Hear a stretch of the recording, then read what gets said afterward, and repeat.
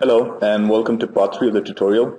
For this video, you should have already created project and design files. If you haven't already done so, please look at the two videos and then create a project and design. In this video, I'm going to show you something called behavioral simulation, where I take a file with test vectors like this, apply it to my design, and then let the computer run a simulation and then show me what the output is going to be. From this simulation, I can draw a truth table. I can look at what the outputs are going to be for a particular combination of input. So let me show you how to do that.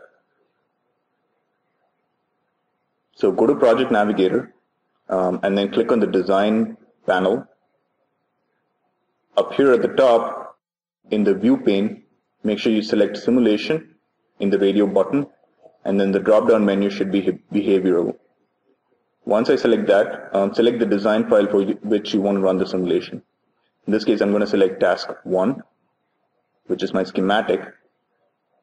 Then down at the bottom in my process panel, I should expand Model Sim Simulator.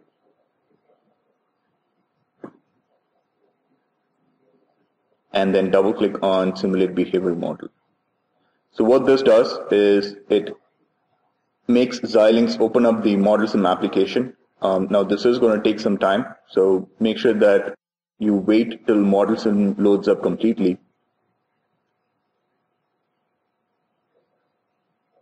And the way to actually check if Model Sim is loading up completely is to look at the transcript panel down at the bottom. So when my transcript panel actually shows me this vsim prompt, then my design is loaded. Now what I want to do is I want to load up my test vectors file. Now for this lab, creating a test vector is beyond the scope of this class. So essentially, we'll be giving you test vectors for each and every lab. Ask your TA about the location of this file, and then go to Model Sim, open File, Load, browse to the location where the file is located. So this is essentially a .do file. Open up the .do file. Again, wait for the design to load completely. Again, looking at the transcript window down at the bottom, when I see the vsim prompt, I know that my design is loaded.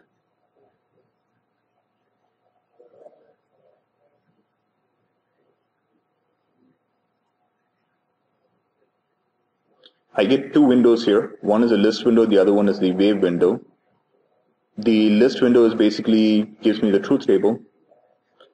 So in here, if I look at the first row, it tells me that for an input of 0, 0, 0, I'm getting an output of 0.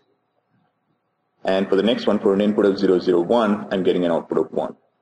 The next one, getting an output of 0 for an input of 0, 1, 0, and so on. So make sure that you write down the truth table in your lab notebook. And then the waveform window is essentially the graphical way of the truth table. So if you look at it, I'm only looking at the last 10 nanoseconds, but I want to look at the entire picture from 0 nanoseconds.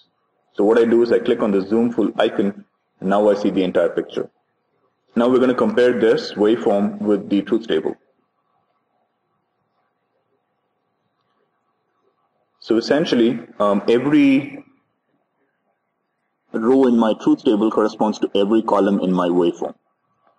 So the first column in my waveform reads 0, 0, 0 with an output of 0, which is what my truth table reads also. So like that, you're going to browse through each and every column in your waveform and see if it actually matches up with your truth table. Once it does, draw the waveform and then draw the truth table, and then you're done with this task.